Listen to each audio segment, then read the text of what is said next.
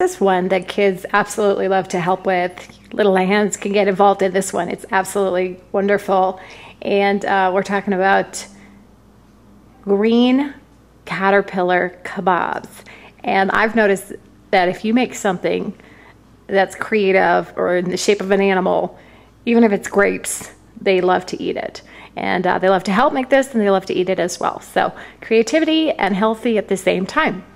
So I'm going to start with some green grapes, and then you're going to have some little mini chocolate chips for the eyes, a little bit of cupcake icing or just any icing to attach the eyes.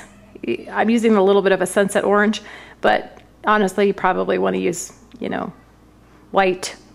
Then we've got these bamboo skewers, and that's what you're going to use when you make something on the grill. They're not very expensive. Let's start putting our kabobs together. So you're going to take a grape and then just spear it through like that. Second grape, spear it through. There's your little caterpillar starting to form.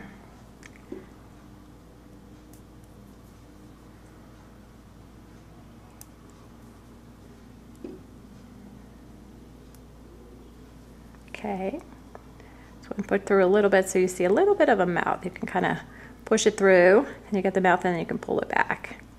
So there's your first caterpillar. Okay, now it's time to put on the eyes. I'm going to do it a little sideways so you can see.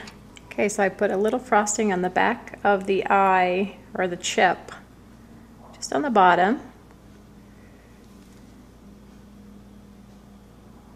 Then I stick it on. There's one eye. And I get really tiny chips, so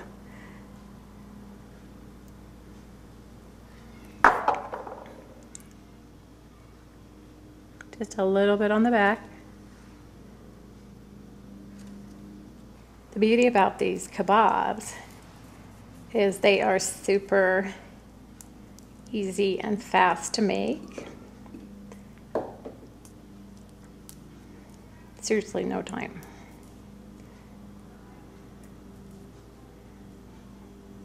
But make sure your kids are the right age to be able to eat these grapes, as well as handle the skewers, as well as if you put them in the freezer, make sure they're old enough. What we did now is we added some ones with you know, a darker colored grape, or a grape colored grape, purple colored grape, and there's your caterpillar skewers. You could also put them in the freezer, and grapes taste wonderful frozen. They taste almost like grape popsicles. We'd love you to subscribe if you like this recipe. We have plenty more, lots of creative things for kids. Just click on the box at the top left of your screen.